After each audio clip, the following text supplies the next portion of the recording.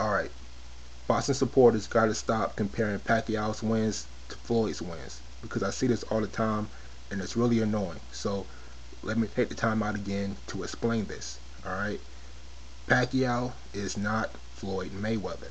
Floyd Mayweather is and always was the A-plus fighter. He was the guy. He is from the lineage of a Ray Robinson, Ray Leonard, um, Muhammad Ali. He is what Peyton Manning is to his sport. Peyton Manning was always the guy. He was always supposed to be successful. He was the first draft pick. He was always on top. That's Floyd Mayweather. You're supposed to do good. Pacquiao is more like Tom Brady. Seventh round draft pick, supposed to be a nobody, that sort of thing, right? But I think Pacquiao is a little bit better than, well, he was better coming up than Tom Brady supposedly, but um, he still was not supposed to be that good, right? Him nor Tom Brady.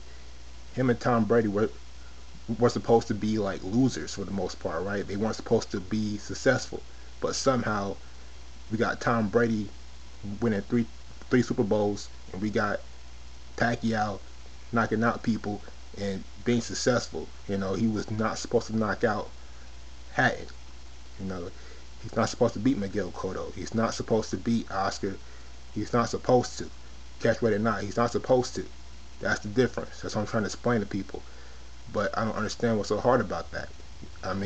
Floyd said this himself, and I'm going to use his terminology. He says that he is the watermelon, and comparing him to Pacquiao is like comparing a watermelon to a grape, right? So as the watermelon, you're supposed to do more.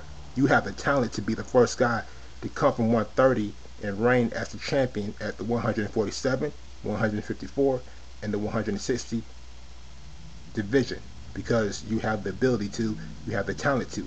Pacquiao does not. If he does, that's incredible, but he shouldn't be able to do it.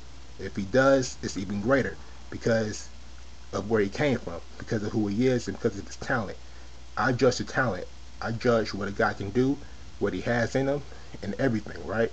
Floyd has that ability, so I expect you to live up to your ability. As the watermelon, you should break everything, right? Pacquiao turned out to be a heavier grape than he was supposed to be. That's the difference. Same thing with Tom Brady. That's the difference. They're successful, but they should not be as successful as they are now. So that's the difference. That's why Pacquiao receives more credit for beating the guys that he beat. I don't want to hear it no more. I don't want to hear people talking about how come Pacquiao received more credit for doing something that Floyd did. It's because he's not supposed to. That's so simple, man. I don't know what's so hard about that.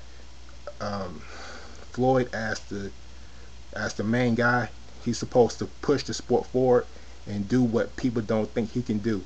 People think that Lord's supposed to. Well, people think that Lord can beat Floyd, so Floyd should go fight Lord.